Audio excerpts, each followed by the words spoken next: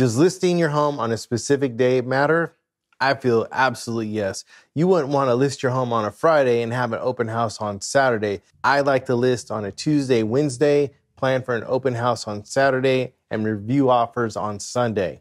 By listing your home early in the week, it gives the listing time to breathe. And what that means is it's going to populate to all the third-party data websites like Zillow, Realtor, Trulia, and such. When selling a home, a common mistake is pricing your home too high.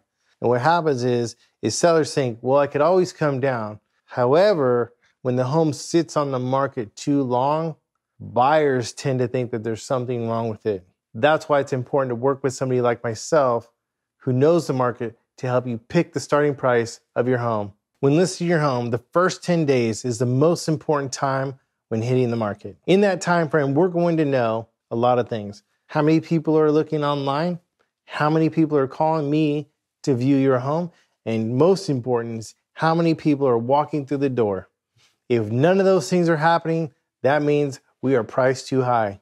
And at that point, we need to consider doing a price correction in order to come in line with what the market is telling us. There are 3 key steps we take when listing a home. Step 1 is getting the home ready to sell. Step 2 is getting photos, the 3D walkthrough, and the videography ready to hit the market. And step 3 is the easy part, listing your home. We want to do it strategically. I like to list my homes on Tuesday or Wednesday. That way we can give the listing a little bit of time to breathe, do an open house on Saturday or Sunday, and review offers on Monday. It's crucial that you follow these steps properly. You do not want to leave any money on the table, and you do not have to do it alone. So when it comes to listing a home, there are 4 Ds. The first one is declutter.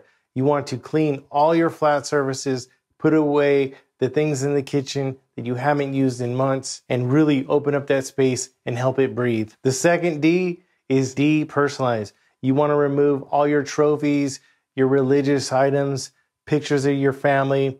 You really want people to feel like it's their space when they're walking into the home. The third D is donate. You want to donate some of the items that have been laying around your house for years that you haven't used.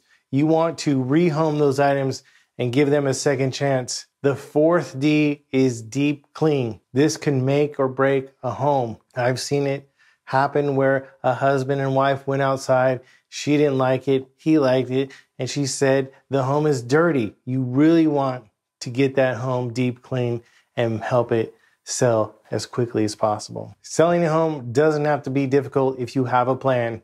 If you need help, give me a call. Yes, you can with Lance Mchan, your luxury listing specialist.